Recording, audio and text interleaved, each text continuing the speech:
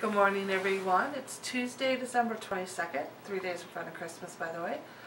We have a story on corporate farming laws.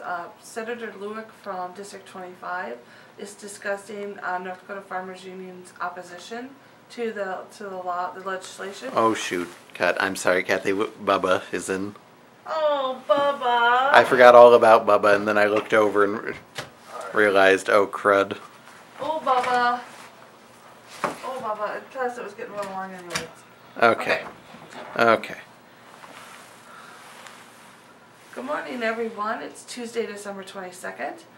We have a story on corporate farming. Some opposition has come into it from North Dakota Farmers Union. And Santa Cops and Kids took place where area law enforcement took 6 families shopping for Christmas gifts. Read all about it in today's Daily News.